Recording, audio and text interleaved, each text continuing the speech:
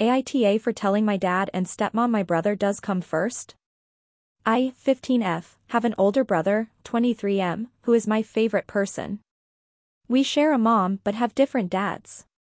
My dad was his stepdad, but my brother and dad were not close, and when our mom died several years ago my brother chose to finish high school at our grandparents' house and not live with dad and me.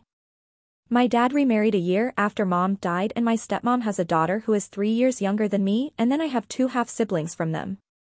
My brother is still a very big part of my life. I see him all the time. I go to his house whenever I can.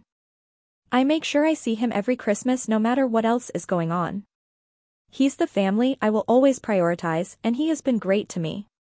If I could live with him easily, I would.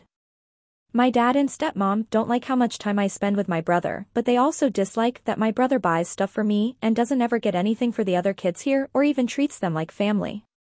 He has nothing to do with anyone else in the house. Things kind of bubbled over during Christmas when my stepsister was upset that I went to my brother's Christmas Eve and then her grandparents, stepmom's parents, came over and I wasn't there and missed out on family time. I was kind of glad to miss it honestly.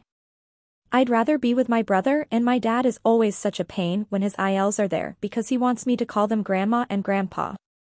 My dad and stepmom sat me down a couple of days after Christmas and told me I need to stop putting my brother before everyone else because it comes across as him being first in my life instead of everyone being equal. I told them he is first though and always was. I told them nothing has changed for me. They said he shouldn't be my priority when it comes to siblings at least because I have 4 siblings altogether and not just one. I didn't argue with them after that and they were pissed. I know my stepmom told dad afterward to let me live with him to spare the other kids, but he said he couldn't do that or they'd never see me again.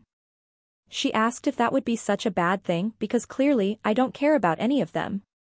Their disagreement led to me being told again a few days later that I was behaving badly and shouldn't have said what I did.